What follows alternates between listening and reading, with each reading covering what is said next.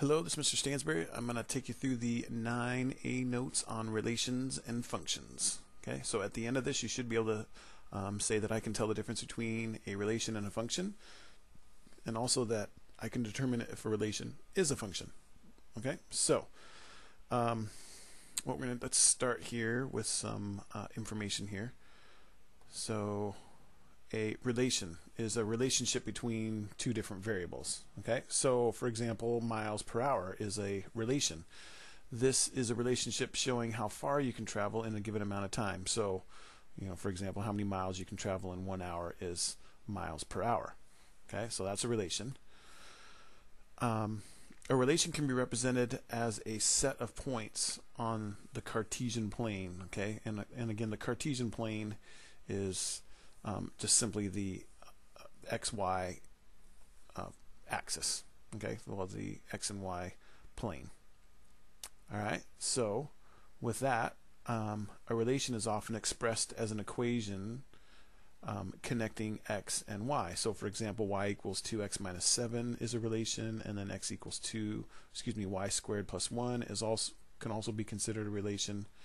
Okay. And then some expressions can't actually be expressed as an equation. For example, if you had all these data points here, that can't be expressed as one straight line. Okay, so with that, let's take a look at some stuff here. All right, so a function is a relation where each x has only one y. Okay, so for function, this one here is an example of a function. 2, 3, 4, 5, and 0, 3. Every x here only has one different y. There is one y that has two different x's, but that's okay. Okay, so for example, you can travel 40 miles in 70 minutes, and you can also travel 40 miles in 100 minutes, say if you had stopped on the side of the road. So again, the 40 here is actually talking about the y, and then the minutes here are considered to be the x. Okay, because it's usually miles per minute, so that's a slope.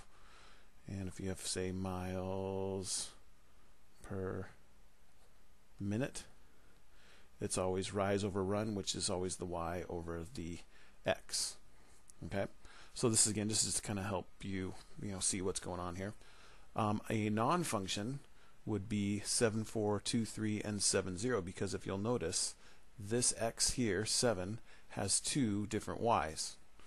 Okay, so that can't actually work. That's not a function. The way you can look at that is you could travel 30 miles in 50 minutes, and then you're also saying that you could travel 40 miles in 50 minutes. And then we know that that's not true, because you're either like once you've traveled 30 miles in 50 minutes, you're not going to magically travel another 10 miles in no time. So that can't work. Okay, so that's an example of a non-function. So again, each x has only one y. Now, I'm going to give you a different example. I don't mean to offend anyone, so please don't take this the wrong way. But I've heard some people explain this as marriage in Utah.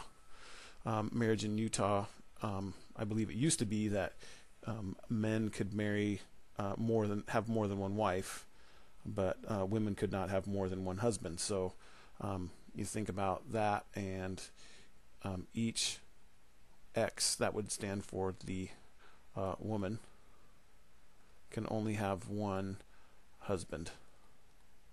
Okay, but some husbands can have more than one wife. So that's another not great example, but it kind of at least gets the point driven home. So anyway, one last thing to look at is this: which of the following here are functions? Okay, so again, we're only an x can only have one y would mean if there's any spot on here where you have an x value that has two different y's, that would be not a function. So the easiest way to do that is to use what we call the vertical line test. So what you need is just a straight line here, and you take it and you run it usually left to right on that, and if at any point on this graph two different points hit the graph on the same vertical line, then that means it's not a function. So this one here passes the vertical line test. Okay, so A is indeed, this one is a function. So function. Oops, now I can't move that. Let's try that again. So A is a function, we'll just have to remember that. B, again, I take this vertical line here and it's good, it's good, it's good, it's good. There's no two points on that same vertical line, so B is also a function. And then on C, there's lots of points here where you have the same two points. You have two different points on the same X. Pretty much all of those. Notice how it touches two spots on there. So, for example, it touches here and here at the same time. So this one is not a function. So this is fun, this one's fun, and this one's not fun. All right. So that's all there is on that. You should now be able to say that you can tell the difference between a relation and a function, and then also you can determine if a relation is a function. All right. If you have any questions, please ask. Thanks.